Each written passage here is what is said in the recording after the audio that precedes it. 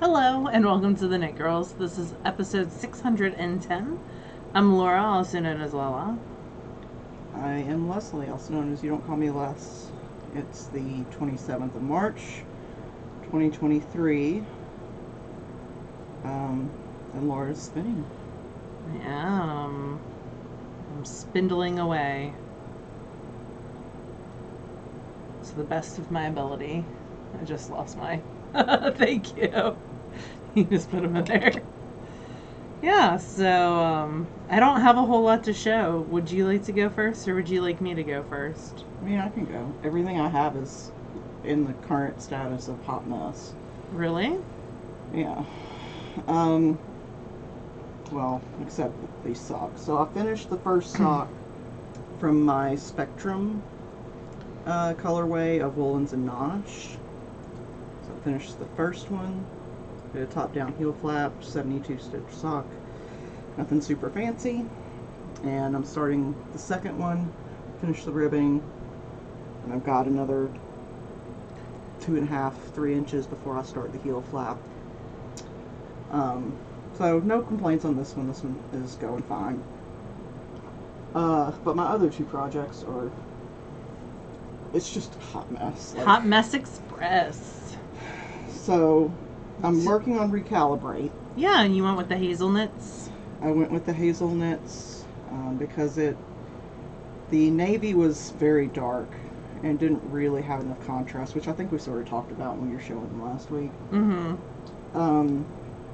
So the two colors I'm using right now is this Leather Bound by Flies and Hellhounds and this turquoise color by Hazelnuts.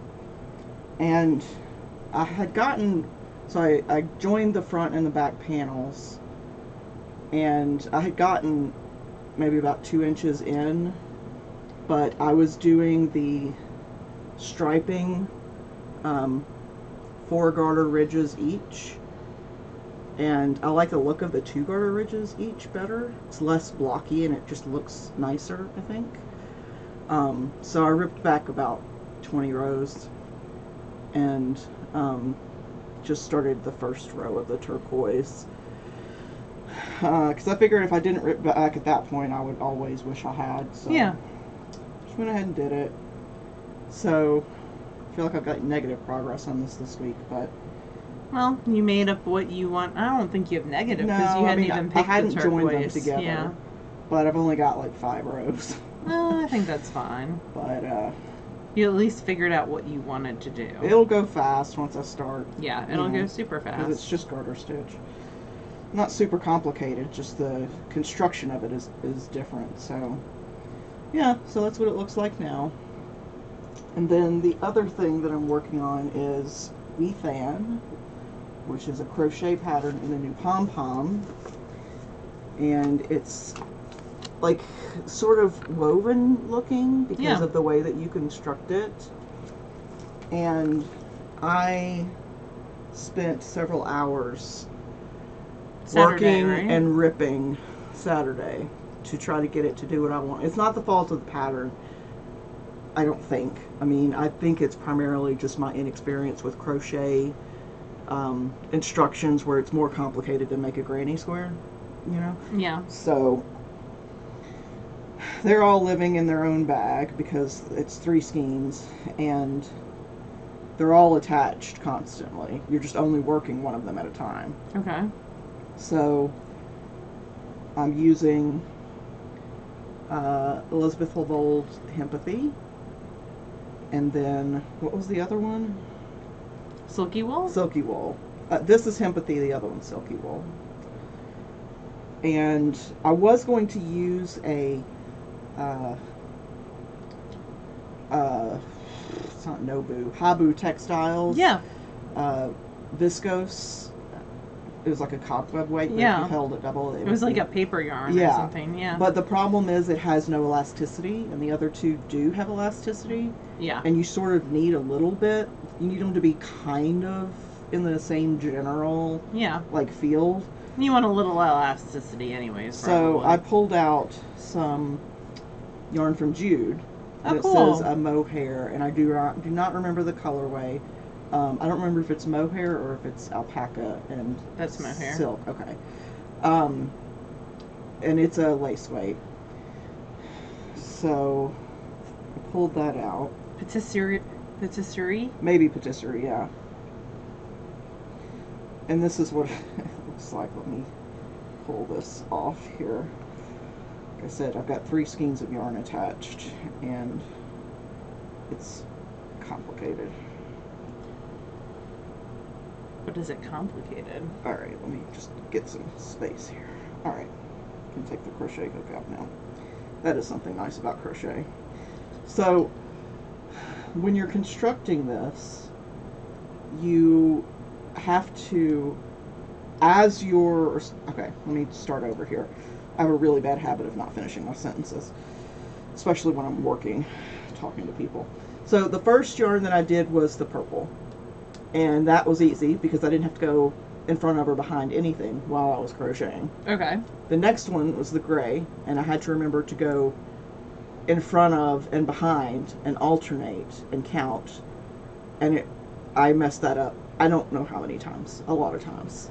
And a couple of times I didn't realize it until I'd gone another row past it and had to go back, right? So, and because these are constantly moving, I took some Wonder Clips and I'm holding them together at intervals because otherwise it's just impossible. And then with the lace weight, which is this like pinkish one, get some slack here. You have to go in front of and behind the other 2 at the same time. Like, it's more complicated. It's very difficult. But now that you figured it out, I mean, you feel better about it or no? I don't know. I was so frustrated with it that I put it down because I was like, I need a break. Yeah. I need to like not have to think about this for a little bit.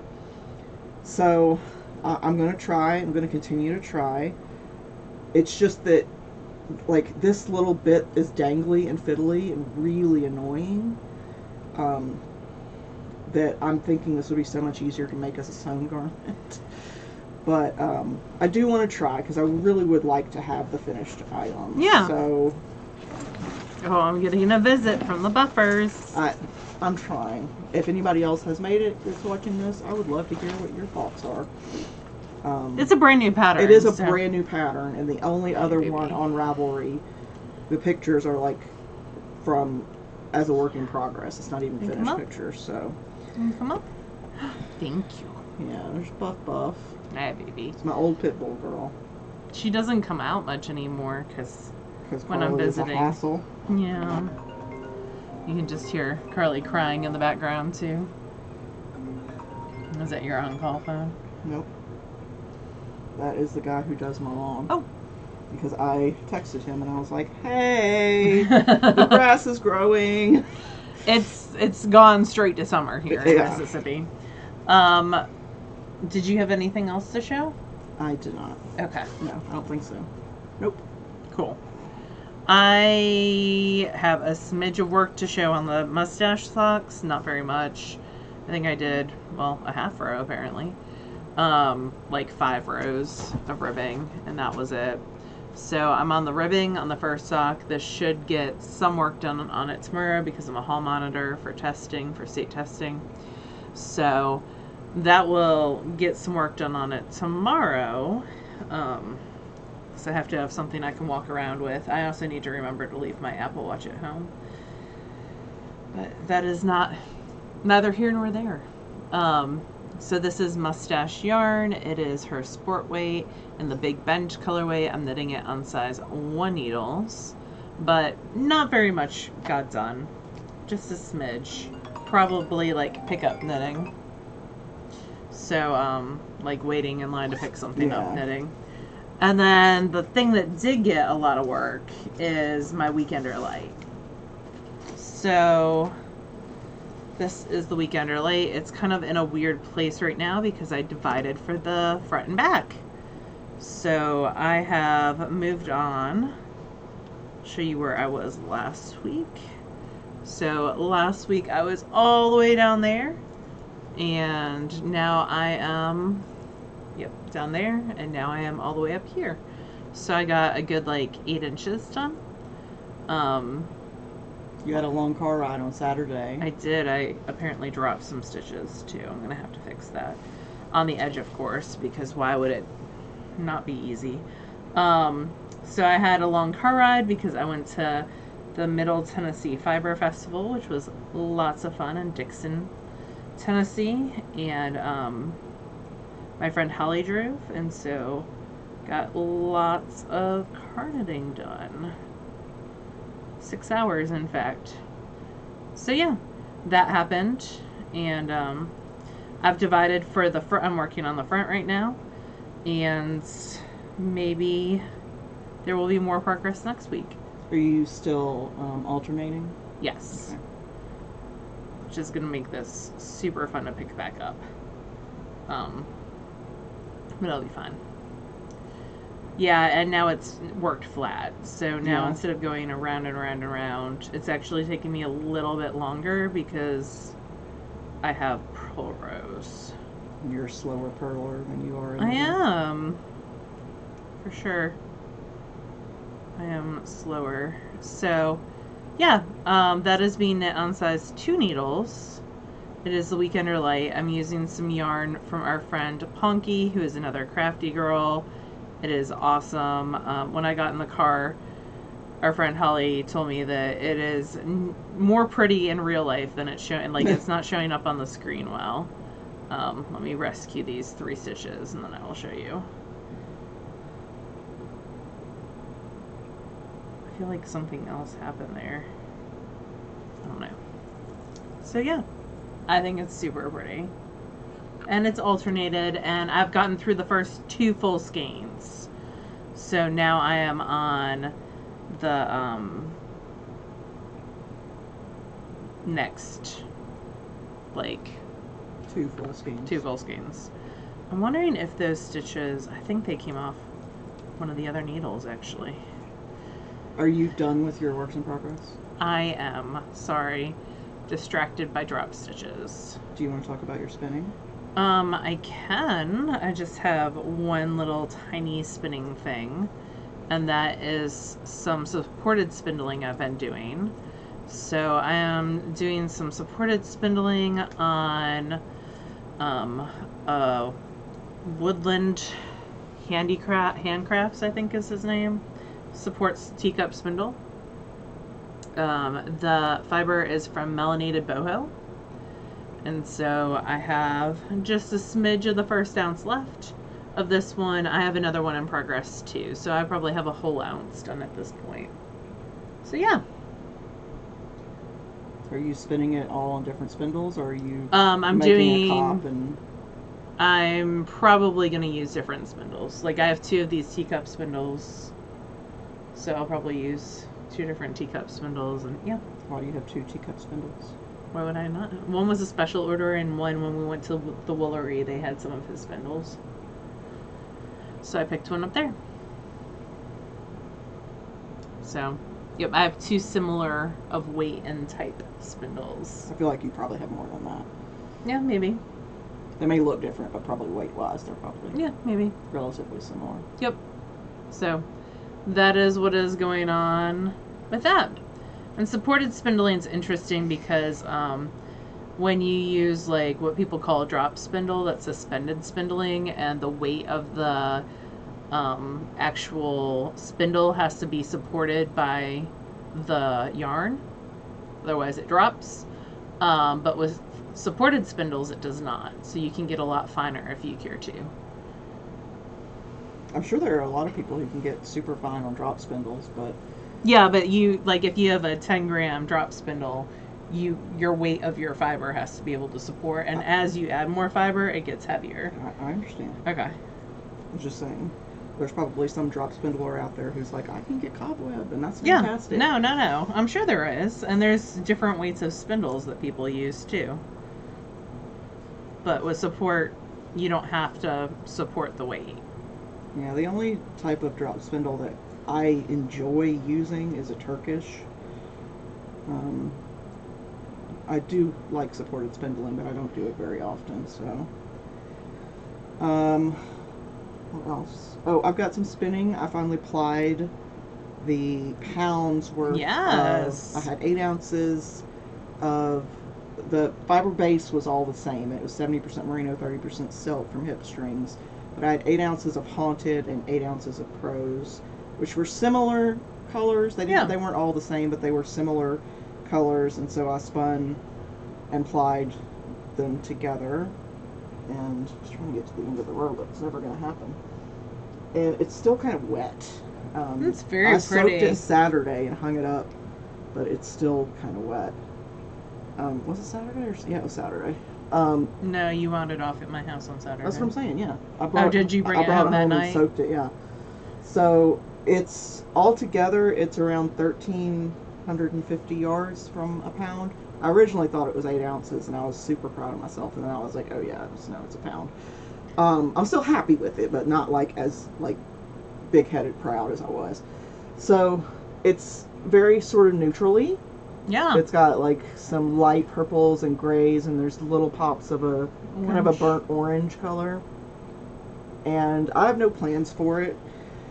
It may end up going to SSK as a prize. I haven't decided yet, because it's a large amount of hand spun. It is. Which some people might want. So I need to open it up and let it dry, or it's going to get like smelly. But I had twisted it and laid it down on the little footstool in front of where I sit when I was waiting for Laura. Mm-hmm. And Gus decided it would make an excellent play toy. Yeah. So Gus is a cat. He took it and was like kicking, with his feet, his little bottom feet. He was thumping it. Yeah. And I didn't even notice, because I was just like, oh, he's playing, cool. And Carly was exhausted from me throwing the ball, so she was just laying on my lap watching him, not going after him, which was nice. But yeah, so that's spinning. As far as what I'm reading, I just started a Kindle Unlimited book called First Bite, which is a male shifter romance. And I am also listening to the Kate Daniels series. I was wrong last week. I started book 5. That was the magic eating device book. Okay. Oh, you don't remember? I don't remember. And so I just started the 6th one, which is the one where they go overseas and end up in Hugh D'Ambre's claws.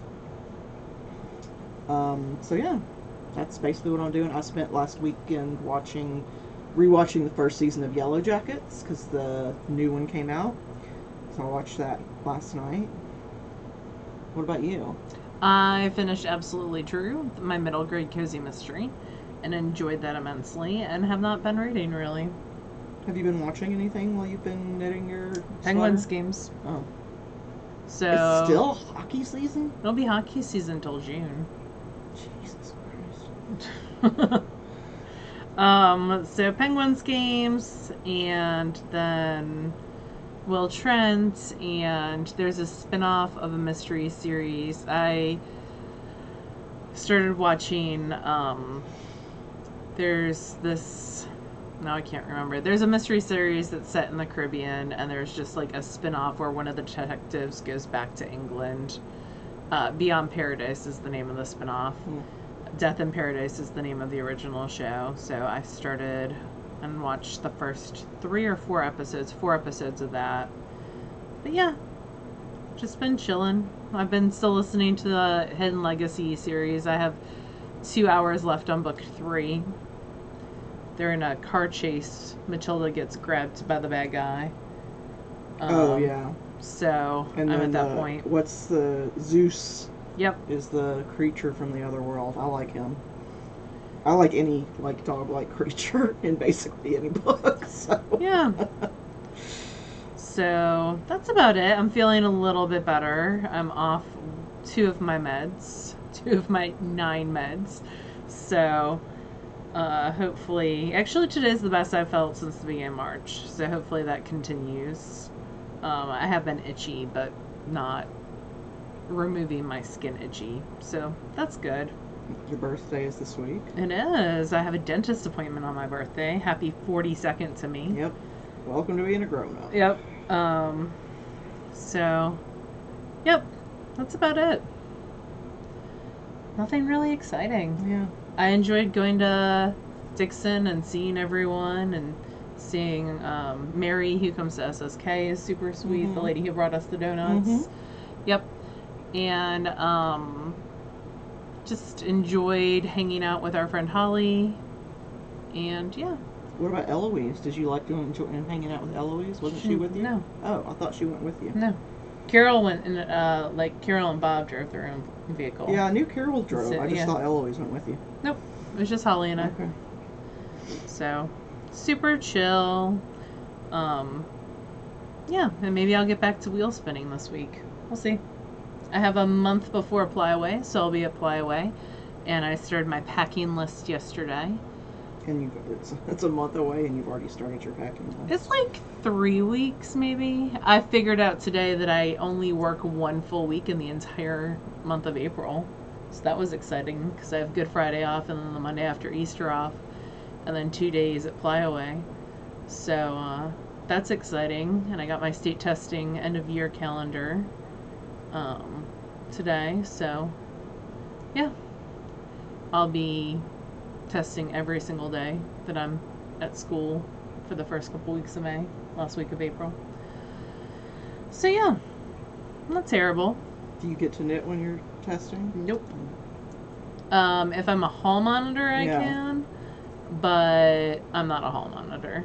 I'm an admin for most of that testing. Tomorrow's testing is ELPT, which is like English language proficiency test for our kids in our English language learners program, EL program, English learners program. So, yep, to see if they can graduate out of that program. So that'll be super chill because it's only like 20 kids testing. And they get all day. So. Well, we have a Patreon thing on Friday. Yeah, we have a fail along. It's going to be us Perler beads. with perler beads. Laura has some. We should probably do that experience. here, unless you want to bring. I can just bring my iron. Okay. It I think you need floats. wax paper too. I have that. I can Okay. bring that. You have This flat is- surfaces. I do not. Okay. Okay. So, yeah, I don't get to control my environment 100%, which is kind of a bummer. But yeah, I think that's mostly it. It's a short one this week, but Yep. you We were know. fairly monogamous. Yeah, not a lot of interesting stuff to talk about. I mean, the Fan crochet pattern is really interesting, but it's mostly confusing right now. So maybe once I've done the setup rows for all the yarn, it'll be less confusing. Yeah. But I'm not there yet, so. So yeah, we hope you guys have an awesome week, and if you're a Patreon supporter, thank you, and hopefully we'll see you on Friday. But if not, then we will talk to you guys next week. Bye, y'all. Bye.